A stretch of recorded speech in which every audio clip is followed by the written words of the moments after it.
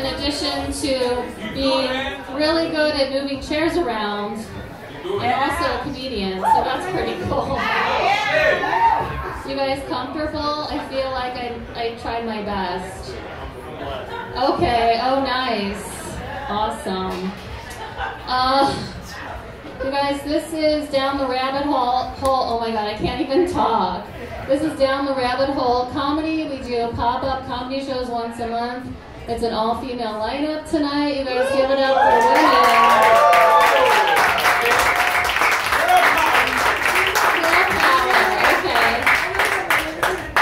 Do you guys want me to tell some jokes now? Or?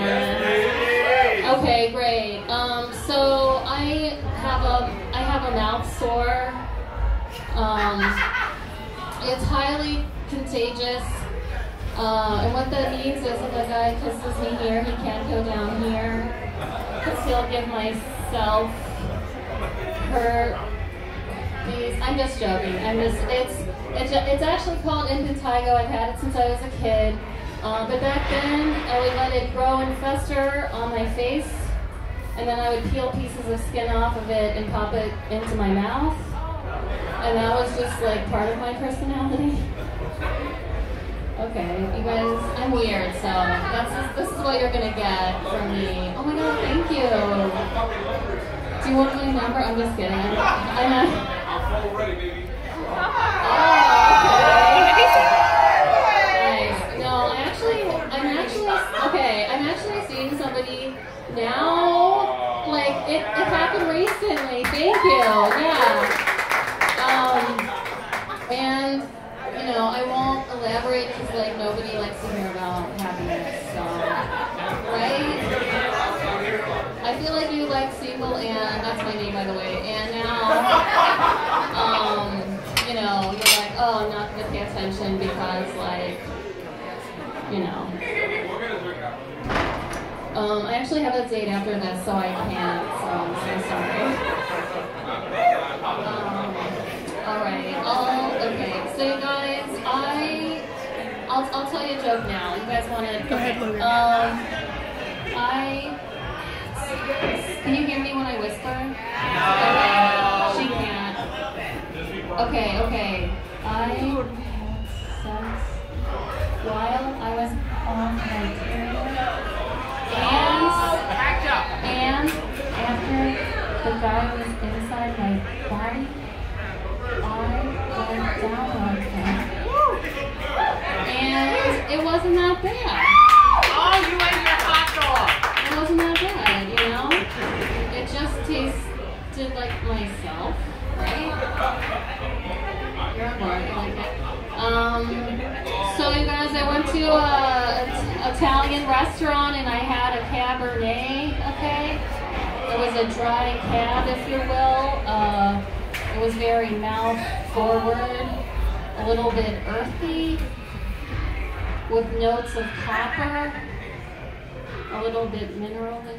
And I was like, oh my god, you guys, I was like, this wine tastes like human blood, right? Like the kind that sheds once a month from my uterine wall.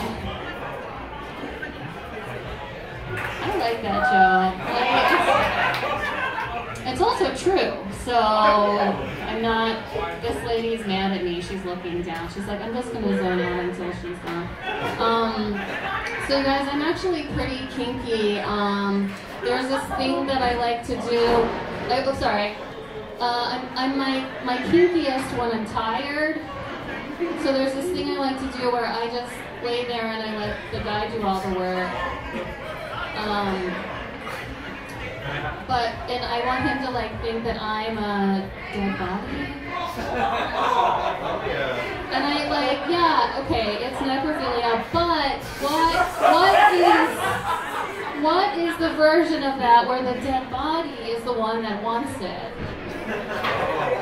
What's the one where you like fall asleep standing up a lot or you fall asleep a lot? Narcoleptic? Yeah, like is there a combination of like narco and necro combined? I don't know. I feel like, I don't know. It's a thinker. Okay. Have you guys heard of an angel kiss? I'll tell you what it is. So it's when a woman's on her period. Yes, we're back to it. And the guy goes down and he fills up like a diva cup, and then he baby birds it into her mouth, and she takes it like a fireball shot. I think that's funny. You guys are too uptight. I'm sorry. That's hilarious. But I just don't understand the angel part or the kiss part. And then once the woman has it in her mouth, does she swallow her own blood? Does it get recirculated? What's it like coming out? Do you guys not think about this stuff? Well, that's why I'm here, to make you think about stuff. So, alright, I'll tell you guys one more thing. I can tell you like being uncomfortable, so I'll just go for it. Thank you. I'm so glad you guys came in from out there. So glad. You were bored, you needed this, right? Yes! Sex educator in the house. Okay, you knew what an angel kiss was then, right? Oh my. Oh, okay. That's good. Translator. Okay, you guys, a lot of times I have, I didn't hear what you said, but anyway, a lot of times I have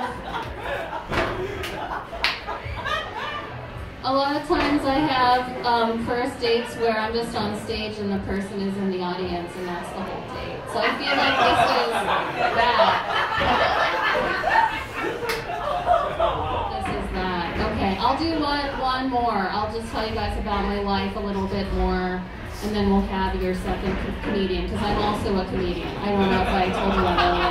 Okay. So you guys, I went to Target to treat myself, okay? Thank you.